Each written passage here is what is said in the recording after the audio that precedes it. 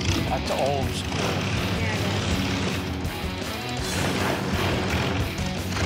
Yeah, it Yeah, I love it. Red and Bonnie wanted a chopper to create lasting memories, and this 1978 Ironhead is ready to take them wherever they want to go.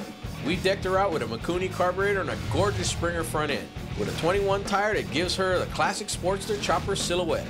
After that, we topped her off with some chrome accents just to make her stand out.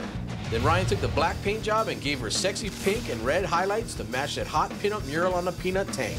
This bike is certainly worthy of the name Misbehavin. That was awesome, Shannon. Thank you. They nailed it. You guys nailed it. Thank you. Thank you. I know when you sent it to me, it was just basically half a frame and a motor. I know you wanted that Sportster gas tank, but we went with the bigger one so all the artwork would fit. Welding on the hardtail, making the rigid that you wanted, a Springer front end, and a 21-inch front tire, no brake. Yeah. You gotta check out the pinup chick on the up girl. That's my favorite part. Yeah, this was awesome. Gorgeous. Your color choice with the hot pink and the black, it messed with me a little bit until I started to see what Shannon was putting together. And regardless of what color you put on this bike, it was still gonna be a badass bike. Yeah, badass. Yes.